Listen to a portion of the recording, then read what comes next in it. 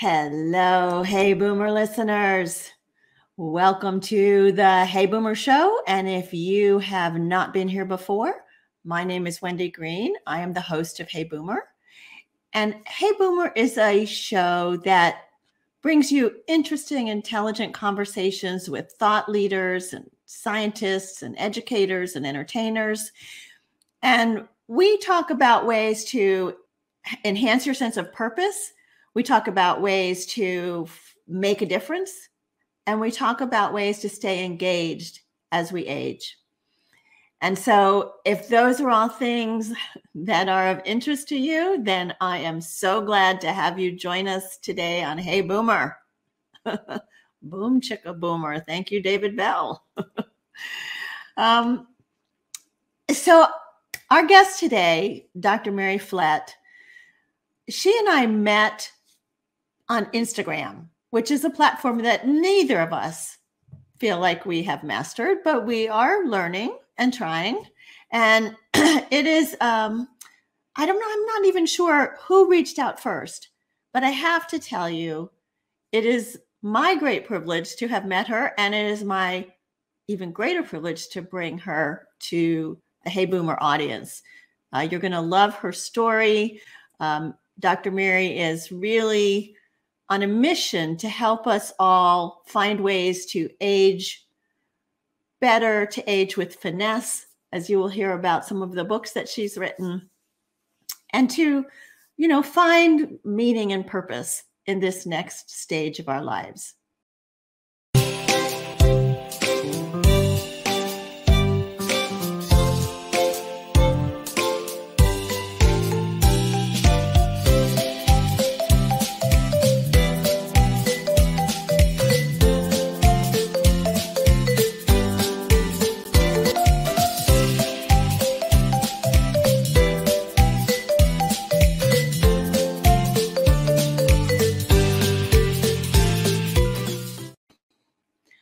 Before I bring her on, I wanted to talk about our never too old stories for this week. I have two good ones for you, I think. The first one, I want to tell you about John P. Weiss. John is a retired police chief with over 26 years of experience with the Scotts Valley, California Police Department. He also has been an editorial cartoonist for the Santa Cruz County Sentinel and the Press Banner newspapers. But in 2017, after retiring, John reinvented himself as an artist and a writer. I subscribe to his Saturday newsletter. John P. Weiss is the name of the newsletter. And if you are interested, drop me a note at wendy@heyboomer.biz, and I'll be happy to send you the link for that. Anyway, in his Saturday newsletter, he shares his writing, artwork, and some cartoons. And his desire is to entertain, inspire, and help his readers get more out of life. Sounds a little familiar, right? So I'm hoping that I can have him on as a guest one day. My second never too old story is going to be a guest. Her name is Helen Hirsch Spence, and she is the founder of Top 60 Over 60. Helen is going to be a guest in January, and she founded Top 60 Over 60 in 2017 to bring attention to the many talented older workers who had been sidelined because of their age. In Helen's former life, she was the head mistress of a private school. So she uses her background in learning, as well as her strategic and leadership skills, to advocate for older people. As both Helen and John show us, we are never too old to reinvent ourselves. One more thing before I bring Dr. Mary on. I do have a favor that I'm continuing to ask of you. I would really like it if you all would go to Hey Boomer on the Apple Podcasts on iTunes and like the podcast and write a review. That would be even better. The more reviews, the more likes that you get on the Apple iTunes podcast, the higher your rating becomes, and the more people that will be able to find us, and the more people that we can bring into the Hey Boomer community and help to find ways to stay engaged in life. So I would appreciate if you would do that. And now I'm going to bring Dr. Mary on. Hello there. Hi, Wendy. So glad you're with us today. I feel exactly the same way. How are you, Boomer? I am good, Dr. Mary. Let me tell them just a little bit about you, and then we will start in with the questions. So Dr. Mary recently retired from private practice as a clinical psychologist, providing services primarily to aging adults. And after 20 plus years in private practice, along with working as a crisis intervention specialist, research assistant, quality improvement specialist, and program manager in 3 different counties in California, she has turned her life's work into the 5 pillars of aging, helping all of us to age better and age well. And she has also written a weekly blog for the Center for Aging and Values for the past 4 years. And a collection of these blogs has recently been published as a 3-book series, Aging with Finesse, available on Amazon and at your local bookstores. And in addition to her writing, Dr. Mary is a nationally recognized speaker on aging. And we were trying to play with how to show you some of the books with Finesse, right? So that's the first one. That's the second one. And that's the third one. And you can see I have my little bookmarks in there. So, so we'll talk about those. But first, as I read in your books and I listened to some of your other interviews, I found out that you were an activist as a young woman, and you have a grandfather who was very inspiring to you. So if you could kind of give us briefly your origin story, I would really appreciate that. First of all, thank you so much for having me on Hey Boomer. I am finding such joy in connecting with people who are doing the exact same thing that I'm doing right now, which is in some ways reinventing myself, but more than that, embracing the opportunities that I'm finding are available to me right now. So my origin story, you know, growing up, grew up in Chicago in the early 1950s. I'm adopted. And I jokingly say, although this is fact, that I was adopted from the Chicago Foundlings Home, which in my mind, especially at this time of year, I have this infant in swaddling clothes imagined, along with a variety of other movie-themed adventures going on. But the truth of the matter is, I grew up in a lovely middle-class suburb of Chicago. I had advantages that so many of us, I think, growing up in a city environment had: access to museums, access to great art. And I had a family that encouraged me to be curious. That has been something that has stayed with me all of my life. This is a strange sort of aspect of my story, and I kind of have learned to couch it a little bit, that I was fortunate, although it was a terrible circumstance, that my father died when I was 14. He died of cancer, and this was back in the days before there were the kind of treatments for cancer that we have in this day and age.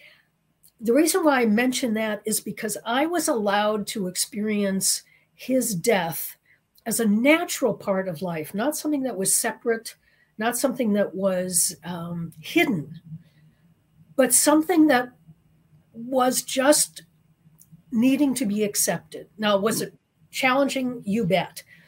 This was also in the late 1960s. So we were really going from the beaver, Leave It to Beaver world into the early days of the Vietnam War. And my mother and her parents, who were very influential in my life, my maternal grandfather in particular, were very much activists. And so I just kind of got rolled along into what then was a very politically active stance.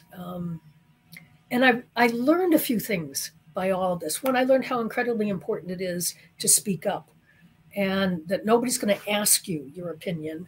You can share your opinion in a way that can either influence or shut somebody else down. But to speak up, to not speak up, is really abdicating responsibility for taking care of our generation. Mm-hmm. I say that, Wendy, because so many of us feel these days, at least what's expressed to me, that we have been moved to the side. We become invisible and we're not speaking up, which is why I love the fact that you've got Hey Boomer, an opportunity Speak to, up. and to explore what is really an essential narrative, I think, for aging adults. We haven't been on this path before. Much of what we know about aging has been projected in terms of theory, but we're living it. We are creating what will become pathways for those who follow us.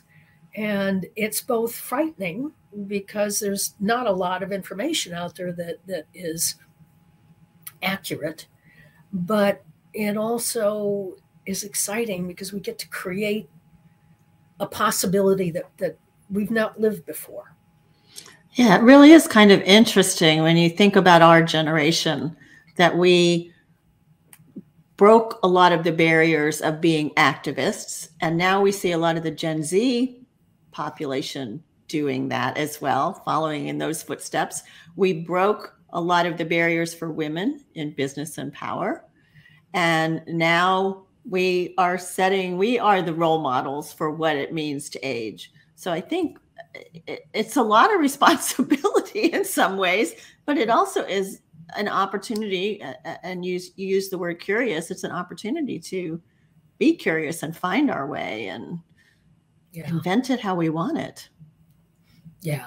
And we need to keep having the conversation because things keep changing. Yeah. I don't know if you noticed that or not. No. Constantly, like Instagram, right? Exactly. Just when you think you got it. So when you decided to retire, how long ago was that now? Oh, actually not all that long ago. So maybe a year. Very recently. Okay. Yeah. But when you started thinking about that, that's when you got serious about your writing, your blogging. Here's what actually happened. This is like true tale honest. I remember sitting across from an 80-something-year-old who this was before COVID, and she was coming into my office. She had problems with family. They're not really understanding her needs and her not really feeling connected. And I thought to myself, I can work one-on-one and help her to establish a feeling of belonging one-on-one. Or I can start to take some of this stuff out to a larger audience. And I realized that what I was really being called to do was to leave the therapy room and go into a classroom or into some sort of a broadcast studio to share my ideas. There is no end of opportunity to talk about belonging and being connected in this day and age of disconnection. Right. And the irony is not lost on me that we are using all of the technology and we are just absolutely brokenhearted as a species because we can't connect in an intimate, close, personal way anymore. Because of the pandemic. Yes, because of the pandemic.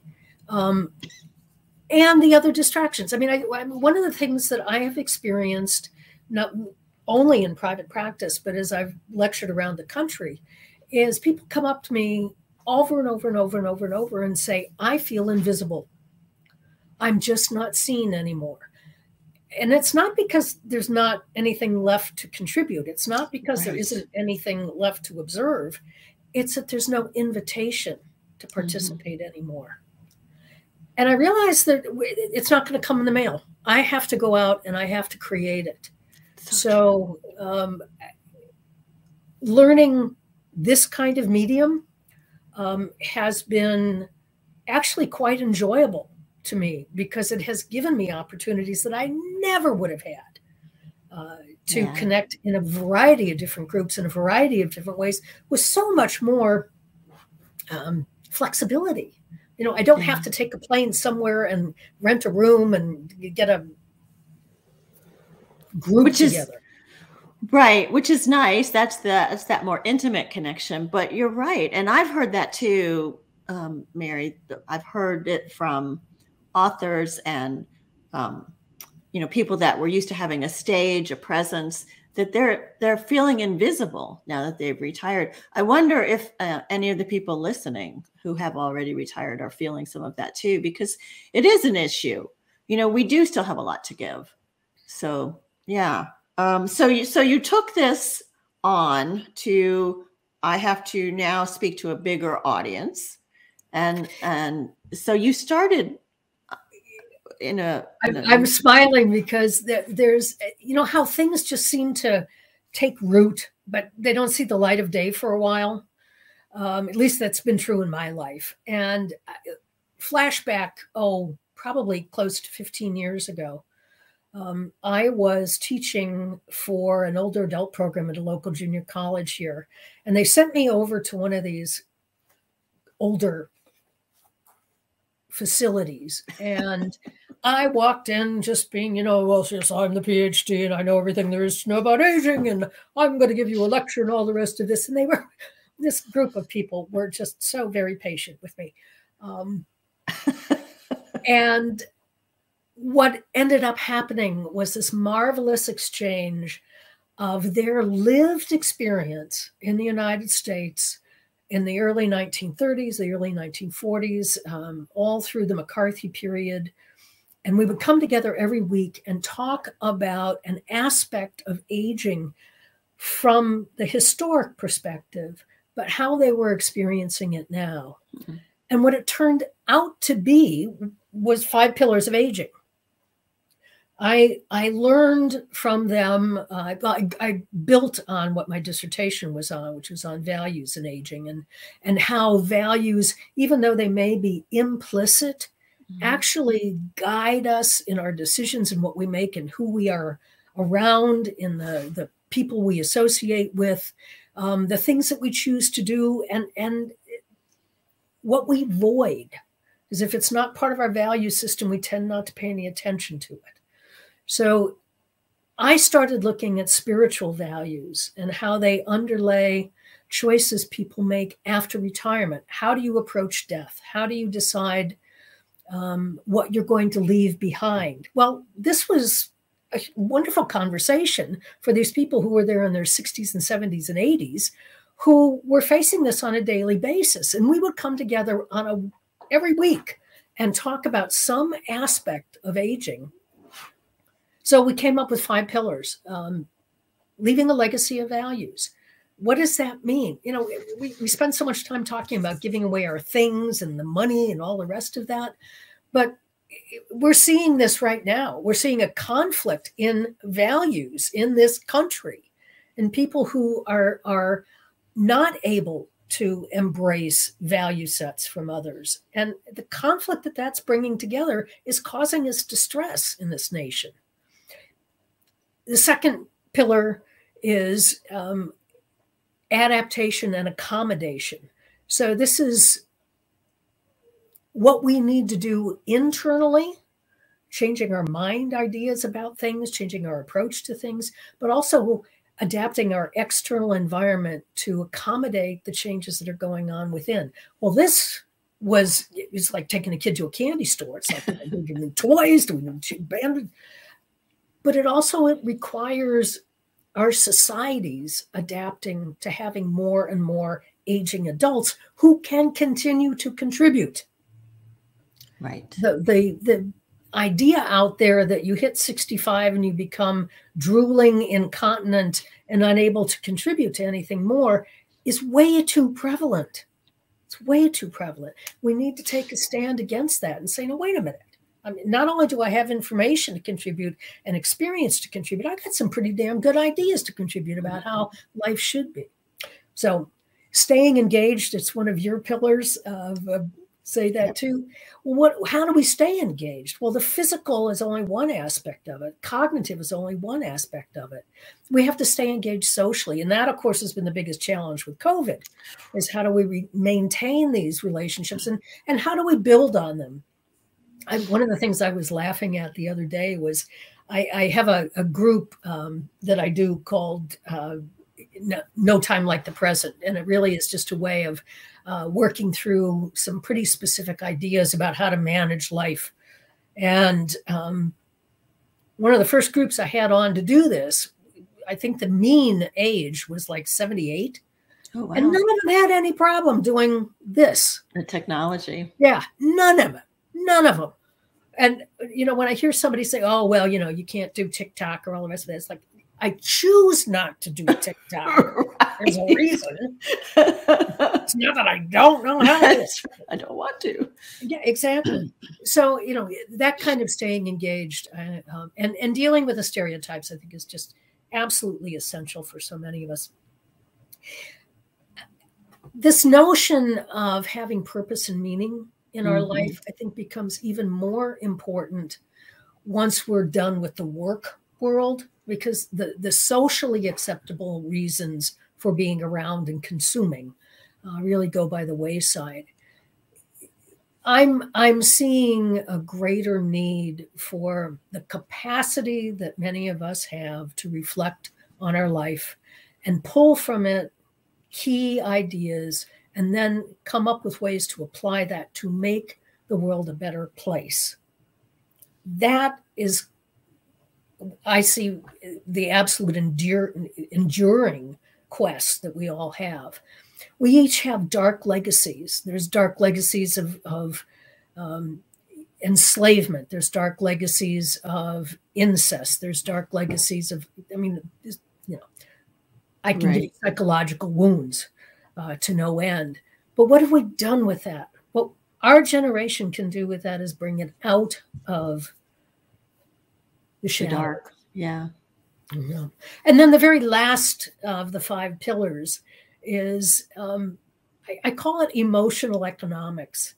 And it's 4 statements. It's, I am enough, I have enough, there is enough, and I've defined what's good enough. Mm-hmm. And I see that challenge happening day in and day out, especially as we are experiencing our resources vacillating as much as they are at the moment. It is absolutely essential to have a sense of self that is enduring, and not all of us do. So coming to terms with what does it mean to be enough in a world that doesn't necessarily value those things that I embody in terms of my age is a hard thing to connect with and to approach. Yeah. And in fact, that last one, I am enough, I have enough. I actually read about that in one of your books here and journaled about that, because I think that's a really important one, to recognize that you are enough and that you have enough and that you are good enough and that you get to define that. I think that's brilliant. And I think it's really cool that even though you were counseling primarily older adults for over 20 years, you found so much wisdom just in this group, in this nursing home. You know, it's like you were the receiver there instead of just the professional counselor giving the advice. So, well, yay, yes. And isn't that really one of the greatest gifts that we can give ourselves, is taking ourselves out of that need to be the expert and learning. In fact, one of the things I wanted to, I wrote down several things from your book, books. But there was a quote in one of these about asking for help, which has to do with being the expert, being the one in control. So I want to read that a little bit, and then we can talk more about that. Okay. You say, my nature is to want to do everything myself. I don't want anybody thinking that I can't do things, or that I am weak, or that I am vulnerable. I want people to see me as strong and capable. I like being the person who helps other people. And that is definitely something I can relate to. So you go on, though, to talk about the rewards of asking for help. Yeah. Would you expand on that a little bit? It truly was one of the biggest ahas I'd ever had in my life. I'm recalling the specific situation where this came up, where somebody told me that I no longer had to be in charge. That, as a matter of fact, and this was what was so striking, I was actually stealing opportunities from other people by being responsible and taking charge of things. And I thought, well, that doesn't make any sense to me. How could I possibly be stealing something from them? And the lesson was, there is such joy in being able to share it with somebody else. Why wouldn't I let somebody receive that? Yes. Much of my capability and skill level has come about because I have made mistakes and learned from them. The secret there, to me, Wendy, is creating situations that are safe enough to risk failing without the terrible consequences that some failures bring with them. Failures such as self-doubt, depression, these physiological and psychological conditions, especially in a culture that does not tolerate failure like ours, makes it so hard for people who are older to continue to meet the level of performance and success that's required. Wouldn't it be marvelous if we could just sit at the feet of some wise person who says, you don't have to struggle quite so hard. All you really need to do today is appreciate one or two things in your environment and say thank you. Now, that sounds impossibly simplistic, but oh my God, try doing that. That's right. I know I used to try and write 3 gratitudes every night, but sometimes you get so busy and so distracted, or you get caught up in anger about something, and it's hard to find 3 things. And there's a zillion things, really. It's hard to find them sometimes. So you're right. Yeah, I love that. Another reality that you talk about with aging is losing some of our physical abilities, sometimes, slowing, certainly a slowdown of our cognitive abilities, and a lower energy level. So this can be very frustrating for many of us who have been overachievers and doers. So what's your advice on how we can accept these changes as we are still recognizing we have a lot to give? We have a lot we want to continue to share and be engaged. Find something that has meaning for you, and focus on that. I guess I could be more specific about that. I live in a 55 and older community out here in California, and used to be very, very, very, very involved in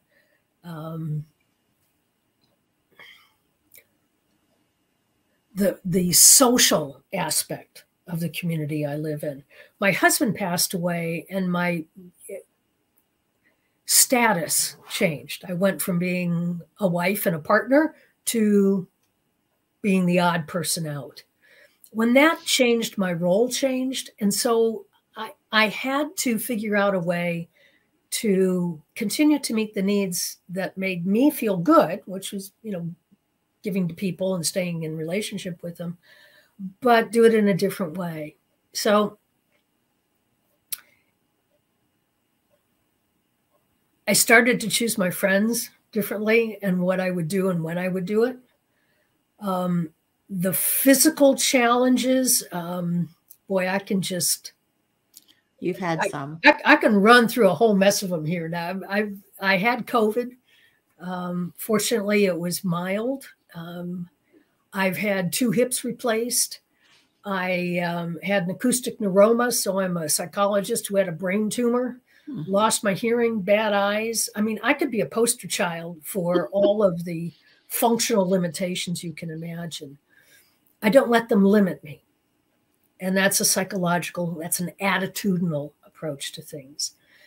There are things that I cannot do the same way I used to do them. So this is kind of where this notion of adaptation comes in, and accommodation. And then there's some things that honestly I just don't want to do, and I can use as an excuse because I don't feel like doing it. But I have a conversation with myself around those things. I've tried not to limit myself out of fear or out of self-imposed limitations. When I find myself saying, well, I can't do that because of this, this, and this, I just call myself on it, frankly.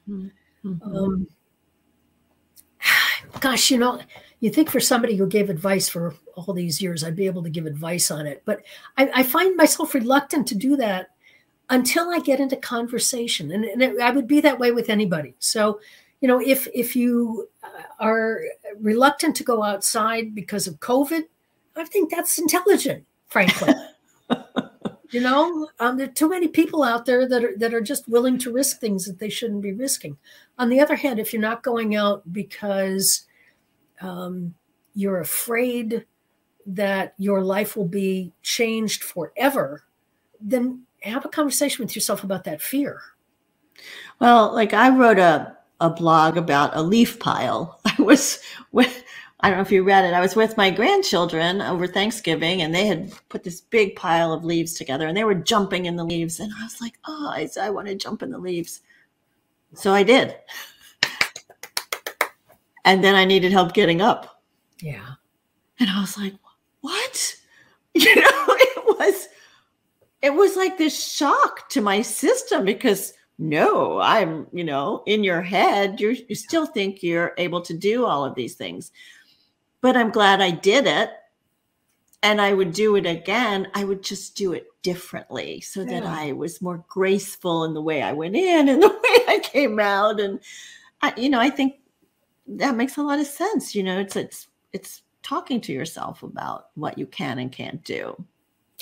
I talk about accepting invitations all the time. And what I find is that I decline more invitations than I accept these days. And it's all up here. It's like, I don't want to go out because I'm tired. I don't want to do this because I'm this. I don't want to. I have to change that. You do. Because the isolation that has come across because of COVID really is taking a huge toll on us as humans, as a species.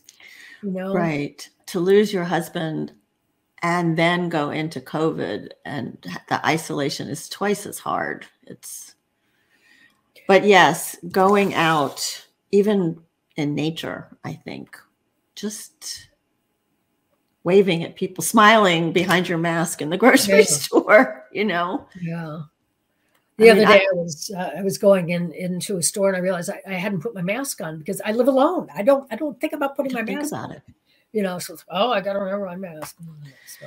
But I remember when I was working from home all the time, and it was winter, Northern Virginia, cold, and I wouldn't see people for days. And then I'd say, I have to go to the grocery store just to have a conversation with the butcher. Really? Right? Yeah. Yeah, you do.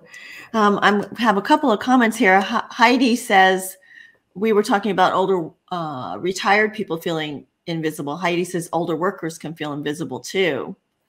Martha says it's hard to give yourself the advice, and she's enjoying this conversation. A new friend of hers just started a group for those who lost husbands and partners. So that's a nice idea. And she says, I love connecting with neighbors who are walking outside. And David said, I need to take can't out of my vocabulary. Oh, well done, sir. Yeah. Yes. Well done, David. I wanted to go back to one of the 5 pillars, this legacy of values. Mm-hmm. I'm not sure I completely understand what that means. Yay! How am I going to do that? Yeah. Like I say, values are one of these implicit things. And, values have enjoyed periods when we really paid attention to them, and then they kind of disappeared. And the things okay, so let me be specific about this. The reason you are doing this broadcast is because you have a value of service. Now, you may not call that to mind, it might just be such part and parcel of who you are that you don't even think twice about it. But then again, you would not think not twice about not doing it. That's a quadruple negative. How you connect with another human being is really based on where you position yourself in relationship to other people. Some people prefer not to have any conversation with anybody. Other people prefer to be at the front of the line. Okay? Those are values. When we get to this stage of life, the big decisions that are left in front of us are all about our values. Who do we spend time with? What is the quality of that time? What do we do with our things? And what purpose and meaning drive us every day in our life? Okay? So values of honesty, community, values of showing up for people, values of preservation. The challenge in talking about values is that there's so many adjectives that, and what I find actually really quite exciting about this is coming and getting very specific about what a value means to you. I believe in honesty. Okay. Honesty is a useful skill, but there's some things that I don't talk about. Mm-hmm. So does that mean I'm not alignment with my values? No, it means that I need to explore what it means more. We're seeing in our political lives right now, one of the biggest challenges around of who we are as a nation. That's all values-based. We talk about it in terms of party affiliation, but it really is about our belief systems and what we feel we should and should not be doing as a citizen. I think one of the key issues that we face as aging adults is what kind of a death do we want to have? What is the role and function of death in our society? And that's a values-based conversation. This whole notion about whether or not there should be euthanasia, and the challenge that comes up for some people, the belief system that somehow they would be punished or choice taken away from them. Mm-hmm. And the fact that we tell people, no, you can't make a decision about your life. Somebody else is going to make that decision about your life. Right. And the whole hospice conversation. Yeah. Yeah. So I think I'm hearing you say then that some of the work in this stage of our life is to really dig in and define what our values are so that we can live them as fully and honestly as possible and demonstrate them maybe as a legacy in the way that we show up. Is that what you're saying? Thank you for being that clear. Yes. well and succinctly put. I know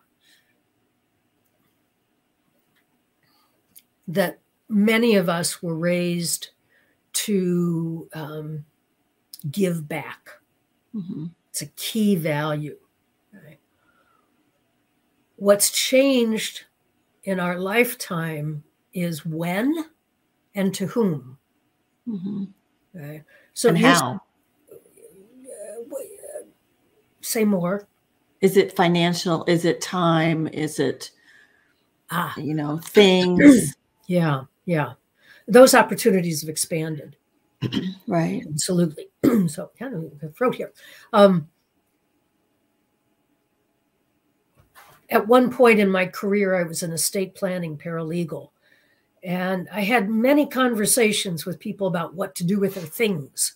Tangible personal property is, what you do with your pens and pencils and paintings. And it always struck me as a little strange that people would spend so much time and money on things and not on values. Mm-hmm. What do I do with this life that I've led? How do I want people to remember me? Do I need a statue? No, I don't need a statue. But I do want somebody to remember me, which is why I wrote the books. And have access to maybe some of the mistakes I made. Learn from that, because one of the values I have is that people shouldn't have to suffer unnecessarily. So sorry here. I have... It's okay. I'll read you something if you have something to drink. Jill says, and thank you, Jill. She says, I really relate to the principle of being and having enough, the difference between discontent and real contentment.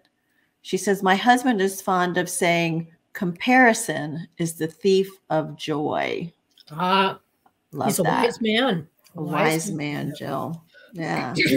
Well, we are coming towards the end. So we could talk for another hour. Maybe we need to do a second show. But let me say that, Hey Boomer, as you know, is about inspiring people to stay engaged with life, to find ways to make a difference. And I'm wondering, and purpose, I'm wondering if there are 2 or 3 takeaways that you'd like to leave with the audience today. I think we need to ask the question of ourselves every single day, how can I make a difference in the world? Okay. Now, it doesn't have to be a big difference. It can be making somebody smile. And oh my God, in this day and age, smiling is really good. But it can be something larger. And this is where I'm seeing such a difference for us as boomers. Sacagawea. Remember Sacagawea from Lewis and Clark and everything else? I love Sacagawea. I always figured, here come these 2 guys, kind of like, looking for directions, kind of typical. Don't know where to go. And here's this woman who understands the territory unbelievably. And they come up to her and say, we want to go to the other side of town. And she says, okay, here's what you got to do. We've got to go on territory you've never been on before. We have to walk a certain distance every single day. And it's going to be uncomfortable for a while, but you'll like it when we get to the other side. You got to trust me. And these guys do that. And what they come back with is this new frontier and a new way of looking at this territory. People have gotten old before. Methuselah got old. Right? What's different for us is the numbers of us who are getting old. That will give us the opportunity for creating unbelievable insight into what it means, not just to age, but to become valued participants in this thing called growing old. We do not need to accept the stereotype that we're going to be declining, that we're going to be retreating, and we're not going to be able to contribute anymore. I see us as providing an essential base for creating a whole new way to engage in a world that is vastly different from what our parents and grandparents encountered, and yet familiar. And that's the challenge. That's so beautifully said. Thank you. I am so grateful to have had you as a guest on the show today, and as my last guest for 2021. Oh my! Wow! What a fabulous way to end the year. And it's been a really good year for Hey Boomer. So I'm just so excited that I was able to have you on today. I've been sharing ways that you can get in touch with Dr. Mary. It's Dr. or Dr. Mary Flett at gmail.com. And you can also reach her through the Center for Aging and Values.org, which also has a slew of wonderful other information besides how to reach Dr. Mary. So take a look at that. Thanks everyone for tuning in today. It has really been such a joy to bring Hey Boomer to all of you and to have all of you join me on this journey. And I'm excited to see where we go next year. I will be back on January the 10th. Not exactly sure who my guest is going to be for January 10th because the person that was booked changed his mind. So I will be juggling a little bit if anybody has a suggestion. Lots of thank yous from people that have listened today, Mary. Thank you again. Thank you, Wendy. A delight. And I wish you much, much success with Hey Boomer. You are a delight to engage with.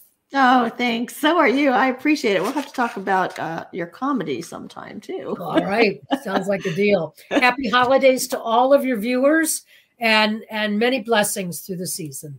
Thank you. And remember, we are never too old to set another goal or dream a new dream. My name is Wendy Green, and this has been Hey Boomer.